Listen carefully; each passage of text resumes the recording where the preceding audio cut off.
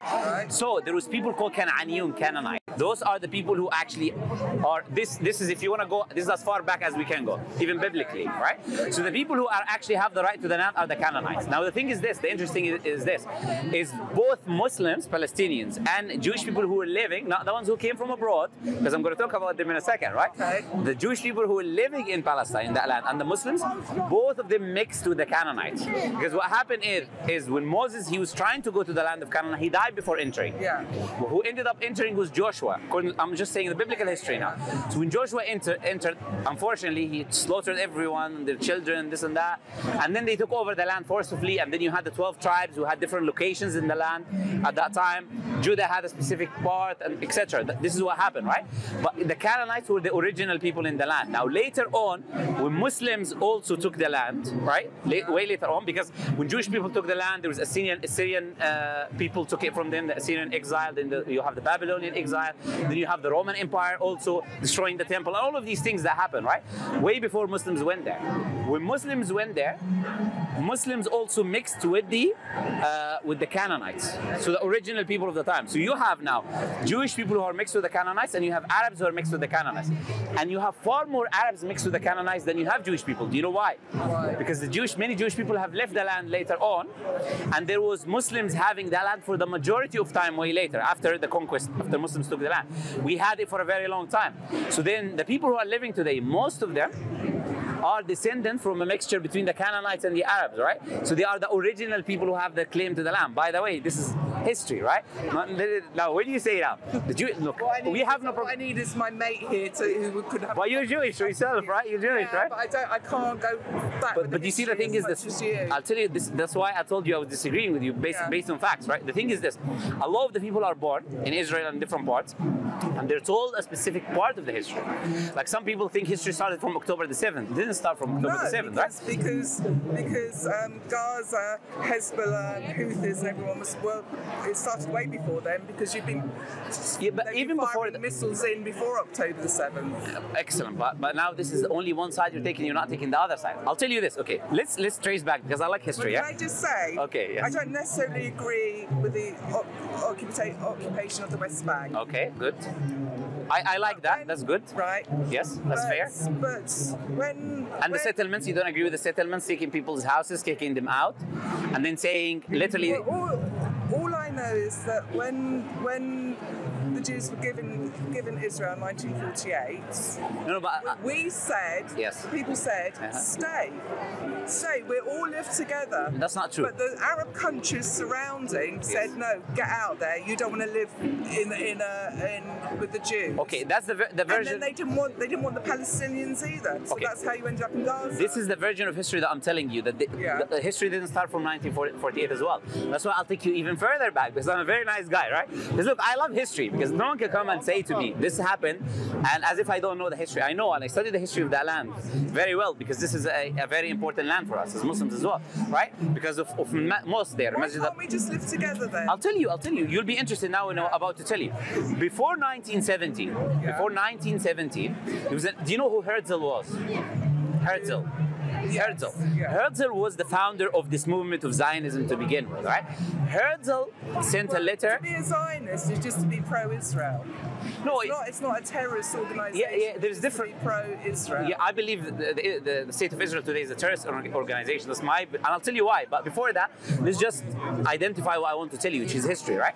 So Herzl, he sent a letter to the British at that time, right? And he wanted that specific land. The British Empire offered them one of two lands: Portugal and Palestine, the land of Palestine. It was not their land. No, they were not living there all their lives. They were not living there. This is history. No one disagrees with this. This is in the UN mentioned, right? So there was a land there. Then the British offering a land that is not their own to the Jewish people, saying, okay, which one do you like? Do you like this land, Portugal, or do you like this land, Palestine? Which one do you want to get? And then with the Arabs, they promised the Arabs, help us against the Ottomans, and then we'll give you the land later on. And then when the Arabs helped them defeat the Ottomans, later on they said, oh, Arabs, oh, we were just joking, you know? We told you we'll give you the land, but no, we're not going to give you the land. We're actually going to give it to these Jewish people, because this guy, our friend Herzl, said he likes this land over Portugal, right? And what ended up happening is that you had these ships, massive ships, coming from Europe, all over Europe. Why? Because you're Jewish people, Hitler was following them, and you went all over Europe. So now Herzl is going to bring all of these millions of people and say, okay, all of you come. The ships, these pictures of the ships, everything is recorded historically. Go over there and take this land now of Palestine. Now, before 1917, the king in Palestine at the time was opening the door for Jewish people to enter, surprisingly. So now we're talking about living together. Muslims, Christians, and Jews were living together before 1970s. All of them. No, but you're missing. Kibbutzes and stuff, they're still living together. Yes. So I'm saying is this. What you're saying was there. People were living together. But what ended up happening, starting from 1970 to what you say, 1948, the population of the Jewish people went from, I think, 10% until 30%. Either from 10% to 30%. Do you know whose stats is this? This is the UN stats. Not a Muslim organization telling you this. The UN is telling you they went 3 times the numbers of people. This is not birth rate. You cannot jump from 10 to the, and from 1970. Where did they come from? I'm telling you, UN, you can Google it right now. Where did they come from? From ships, from abroad, from Poland, from this, from that, from Scotland, from wherever, the Sweden, coming all over. And now what they ended up doing, they don't have houses. There's not enough houses. Millions of people coming in, there's no houses. So what we end up doing is we end up making these illegal settlements, we end up taking over people's houses, and then there's massacres that takes place because there's people who are not gonna be happy giving you their house. I'm not gonna say, okay, welcome to my house, enter, I'm gonna leave, right? Been living here all my life, generations after generations, mixed with the Canaanites, original people of the land, what we were talking about, huh? So what ended up happening is all of these illegal settlements. The UN condemns the illegal settlements. It agrees with that. It says, when people talk about UN law, the same UN that is mixed with the British that gave you the land is the same that is condemning these illegal settlements, that is saying that their houses are being taken. You know, there's 2 million people living in a living open air prison. And you know that Israel prevents air, prevents this and that, or no water, no food, this and that, for prolonged period of times. And then they say, give us Hamas. But who you're telling give us Hamas? Hamas are hiding under the tunnels. You're telling basic women and children, you know, population of us is 70% women and children. You're telling women and children, go give us Hamas who's hiding under the tunnels with weapons. What are you going to do for you? And why did Hamas exist to begin with? They existed because you took over the land forcibly, and now they're trying to defend, to take the land back. Objective fact. Now, the same UN. No. But the same UN, if you accept the UN law, if that is the standard, it says that people. The UN can be a bit biased as well. The UN, every human rights organization identifies that this is an illegal occupation. Find me one that it doesn't. Okay, so not just the UN. What is your feelings about what's going on at the moment then? Well, my feelings is of heartbreak, of sadness, is that I see my brothers and sisters being... Because I was born in Israel, but my parents didn't stay there very long. They came over here. Okay. So I went to Israel on October the 5th, and it's the first time that I've been back to Israel for 26 years. Okay. And of course then October the 7th happened, which was, luckily, we were in Tel Aviv. Okay. But you were far away, yeah. Still going to the bomb shelters and hearing all the news. And in fact, one of the missiles came down 50 meters from where we were standing. Okay. So we came back home quite traumatized. Okay. What are your feelings on Hamas? I'll answer you now. I'll answer you. And I want you to think about what I'm saying now very carefully. Imagine me, I'm saying I was terrified because there is a missile 50 meters away from me, and me saying a missile has came down, killed my whole family in front of my own eyes.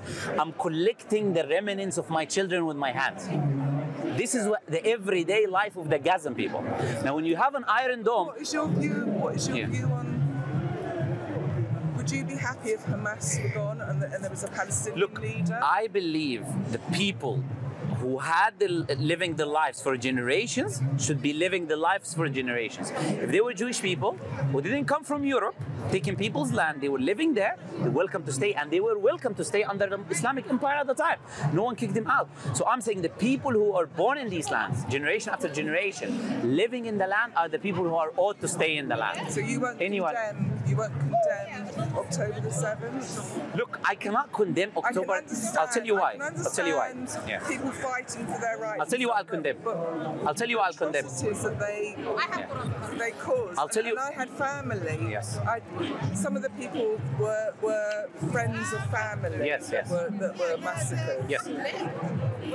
he told you he's Palestinian. If he tells you how many people of his family members are, and you see, and he treats you with respect, with nothing, and you, we don't. You with respect. Yes. So we don't like carry that and put it on other people who didn't do anything, right? Yeah. The thing is, when you say condemn, remember I said to you in the beginning, history did not start October the 7th. I cannot condemn something that has tens of years of persecution behind it.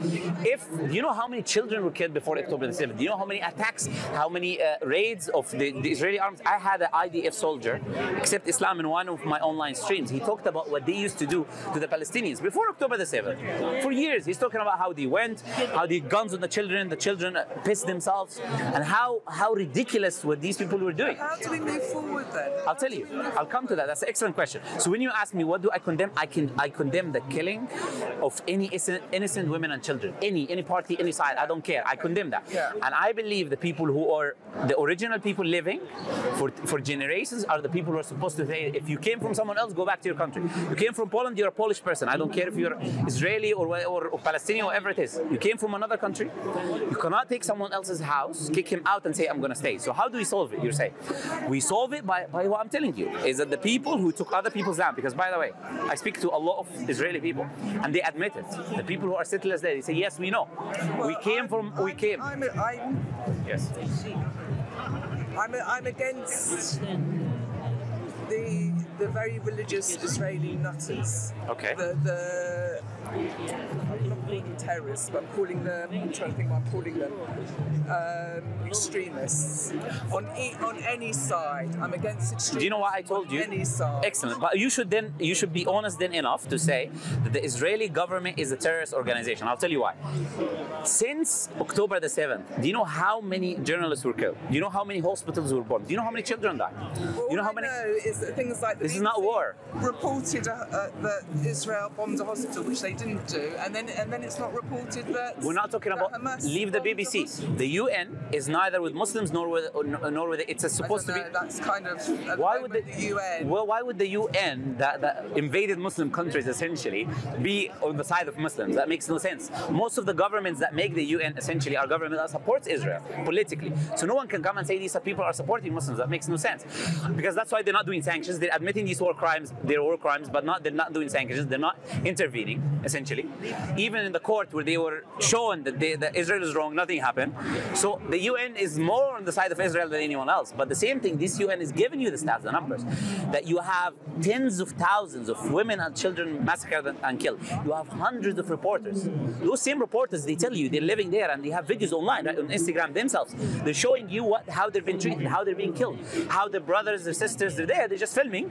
They're reporters, independent. They're not with the army. They're not with anyone. What you're seeing and what I'm seeing on my Instagram feeds are going to be probably. But I'm seeing both sides. I've seen him. That's why I told you. That's why when I was telling you, I know what history you're told. I know what they show you. They tell you, okay, look, they show you, okay, this bomb, we're bombed here. This happened to our part. All the missiles are coming. Hide under the, and then you have all of these sirens and this. They make you live in a movie in which you think that everything is wrong, while in reality you have an Iron Dome that intercepts over 99% of the missiles. If anything goes, if anything goes, and then you have. Do you know? I saw them coming over. Do you know you have hundreds? You know hundreds of airships, tanks, battleships in the field, an army, a navy. Do you know what the Palestinians have? Nothing.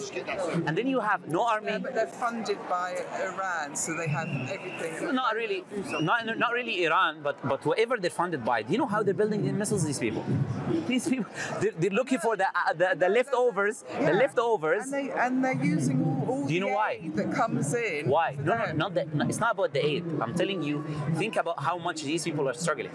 You will never go to the extent to literally make a missile, diving in the sea, finding the leftovers of ships that was broken, and trying to make a weapon or make a missile, except if your life, you have nothing, you have no other options. Every day you're being persecuted and killed, you have nothing. You're looking for any way that how can I defend myself? How can I do anything? So these people, what I'm telling you is you have airplanes and you have continuous bombings on civilians. And then later on they say, and by the way, there are videos of targeted civilians. Videos. They're targeting civilians. There are videos of them shooting people on the borders. Hamas hide in schools, in hospitals. That's what they tell you. They could have. You know, the interesting is this. Put the people in the tunnels. Do you know what they did? They went into one of the hospitals, Shifa Hospital, and they claimed that Hamas was there and there was no evidence. They showed, oh, these are the names of Hamas, and it says Friday, Saturday, Sunday. It says the names of the week.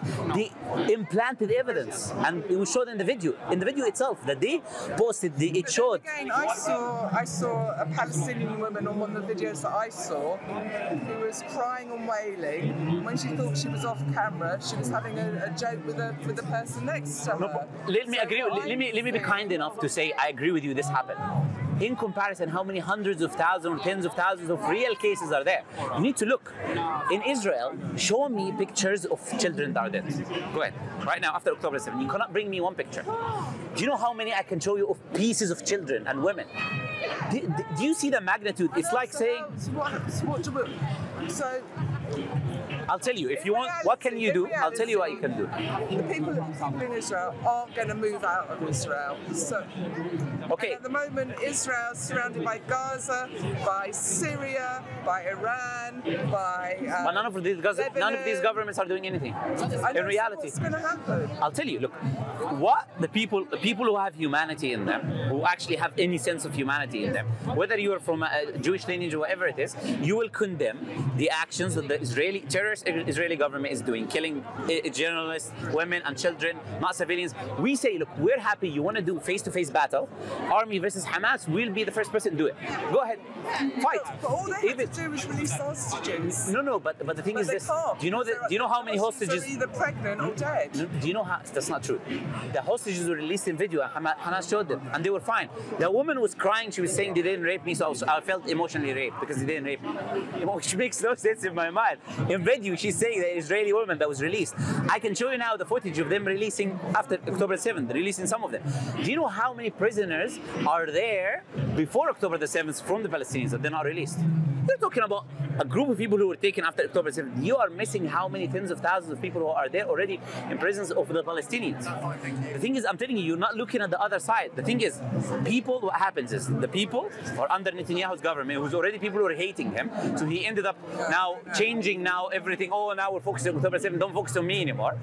People are supposed to be against that leader and say that we are against this. They shouldn't be killing him. If you want to fight Hamas. When they tried to go by land Hamas, they couldn't do anything. They lost and they went back. This soldier to soldier, why you have the most advanced weapon? Why you're not able to beat? Do you know why?